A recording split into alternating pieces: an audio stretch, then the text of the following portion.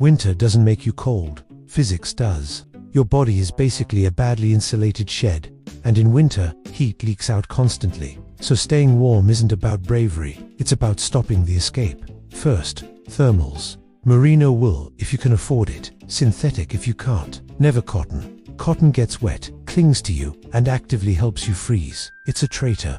Next, insulation, fleece or padded layers. This traps still air, and still air is brilliant at doing nothing, which is exactly what you want.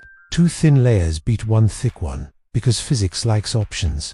Then windproof jacket. Wind strips heat faster than anything else. If wind gets in, the rest of your outfit is decorative. Cover your head, hands, neck, and feet. Your body cuts blood to these first because it's ruthless and only cares about your organs. Wear wool socks, keep them dry. Wet feet turn a walk into a personal crisis. Don't sweat. Unzip if you're moving. Sweat now means misery later. Eat before you go out. No fuel, no heat. You're not a miracle. That's not lifestyle advice. That's thermodynamics, with consequences.